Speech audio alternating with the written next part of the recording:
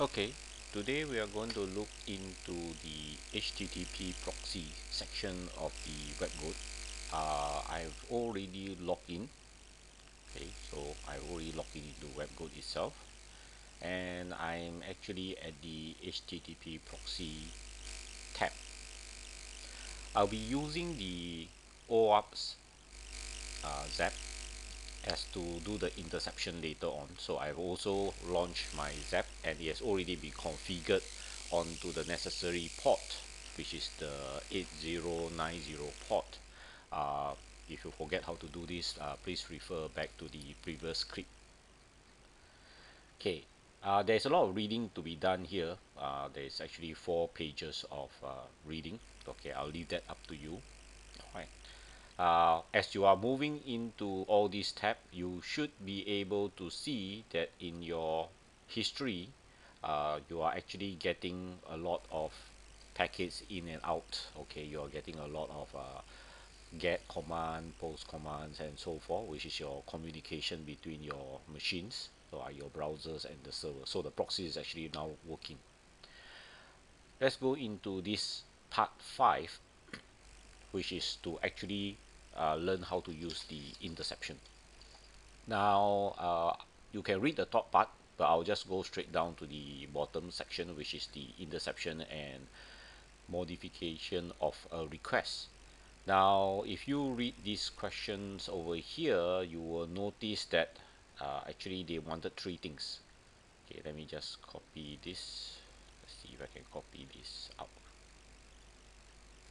Alright, so they actually wanted this string. They want to do an interception, then followed by a change of the method, add a header, or this particular header without the quotes, and of course change the value. Alright, so these 3 things are what we want to achieve together in one single attempt. There is a button down here, which is a submit button. Uh, it doesn't really matter what you key inside here because we are going to change it anyway.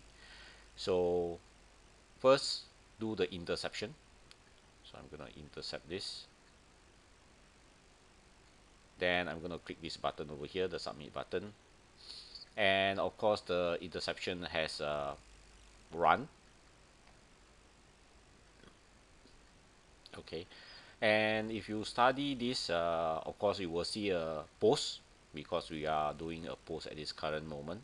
Okay, so you can see the details on the top. You can see the data over here. All right, so this is what we actually do when we do a post. Now back to our question, we need to change the method to get.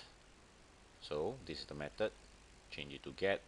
Of course, the header will change. It also asks us to add a header. Okay, so you want us to add this header over here. Okay, so let me just copy this. The header goes into the top part. All right, so all these are actually the header. So I can just put the header here. Okay, don't put in the quotes. All right, so remember, look at the just only the blue color highlighted portion. Right, so I did not put in any quotes at the end or the beginning. The last section actually says to change the user value, change me, to this new value, requests are tempered easily. So let me just copy this, copy. Okay, now I don't see the uh, value in the bottom text box anymore, but actually it is up here. This part over here is actually at the HTTP section, or as part of the parameter.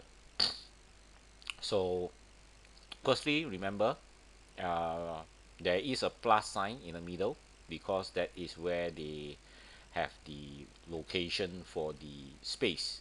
So let me just override this, and of course I need to add in the plus sign for the space, and write one more over here. So requests are tempered easily, then of course you leave the HTTP version by itself.